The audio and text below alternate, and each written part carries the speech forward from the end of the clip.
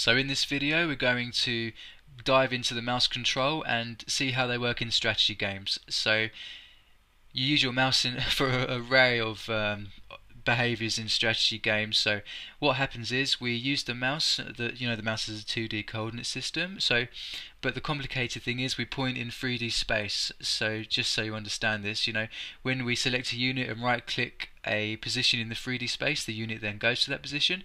So you might see a flag graphic show up to confirm you've pointed in this particular area, or like an animation of arrows to say, yep, this character is going to move here now. Or even when you select an object in your tray or a building and you want to move the building around to see where you want to build it, that object follows your mouse but in 3D space. So you might be wondering, how do we do this? Because the mouse cursors follows a 2D kind of coordinate system where it starts off here and then increases to the right and upwards. And we're going to use a bunch of functions. Now, the first function, I've opened it up already, is screen point to ray. Alright, so returns a ray going from a camera through a screen point. So basically it starts at the near clip plane of the camera, okay, and then you can point it to anywhere, but in this case you can use the mouse. Alright guys, so resulting rays in world space, starting on the near plane or the near clip plane like I said, goes through the camera's X and Y and then goes into 3D space basically. So let's set up our raycast. So that's what we're going to use. We're going to use a raycast, and I'll draw it out in the scene so you guys can see the actual raycast as well. Alright, really important for our game, so we can control it basically. So a raycast hit. The raycast hit stores a bunch of data such as the objects we hit with the raycast, and then we can access the object's collider and the name of the object and all of its properties and stuff. So raycast hit's really important. Alright, so void update. So I'm going to define a ray in here, call it ray. So we're going to use that ultra important function here, so input mouse position. Okay, so that's going to be our ray. So the ray is the main camera main, screen point's array, the mouse position. So simple as that.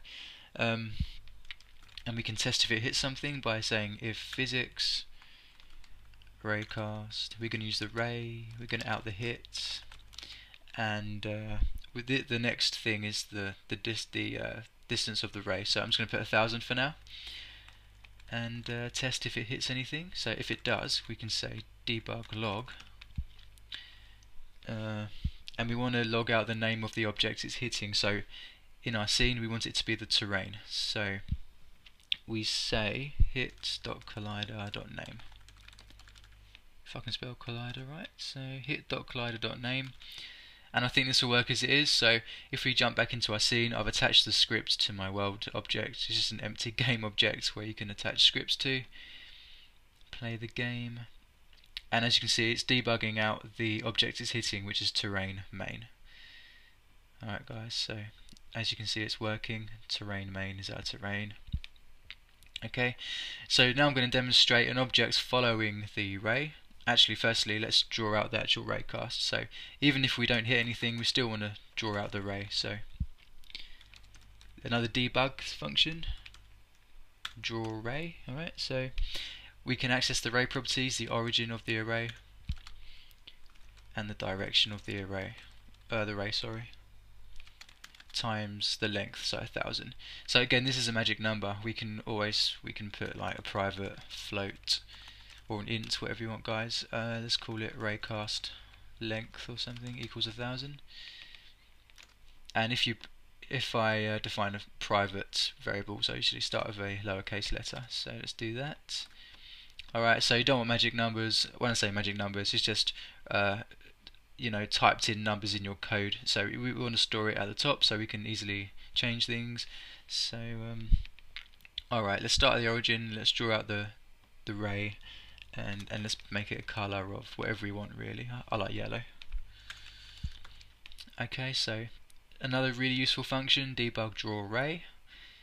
Let's see if it works. So to do this I'm going to have to drag out the window. So as you can see, 1,000's quite long. Let's zoom out. So yeah, 1,000's pretty long, but it's better to be safe than sorry, especially if we go up like this. Okay, so let's make it 500 actually. That was a bit too safe, but it doesn't matter guys, it really doesn't matter at all, it doesn't take up much overhead.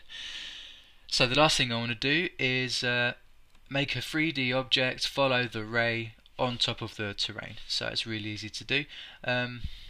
Let's go back to the scene.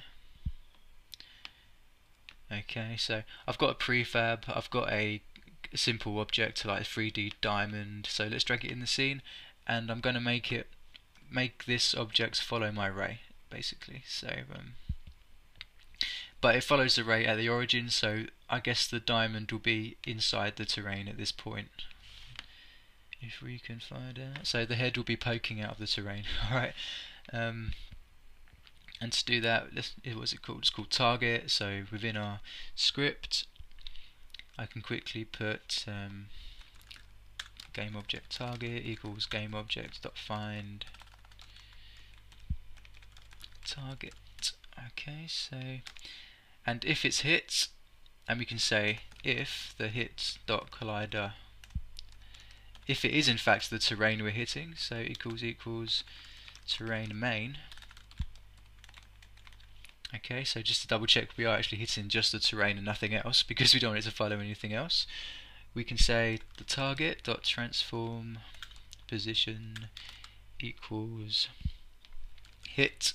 Alright, so again we're getting all the hit information from our raycast dot point. Alright, and that is the point where it hit the object. Okay, so simple as that. I don't know why I did that, sorry guys. So alright, so just get reference in the game object, and if we hit the terrain we're going to make that object follow the point on the terrain on every single frame. Let's see if it works. Okay, so there we go, we can see it. Let me zoom out a bit guys. So this is the building blocks of our strategy game. We need this to work if we want to input anything basically. So okay, let's just do this for now. Go back in the scene. So yeah, it's following the terrain really smooth. If we go right to the side, it follows it right to the edge, and everywhere in the scene. So this is the basic way things work in a strategy game. So now if we want to say, yeah, go to this position, whatever this unit is, we can have a little flag shop here, which I'll probably do in the next video, and that's our mouse setup sorted basically. So really good. And at the moment our terrain is flat, and let me just show you guys something. It's really cool. I'm on the target object, I know, terrain main. Let's actually make our terrain a bit higher, make it a bit bumpy.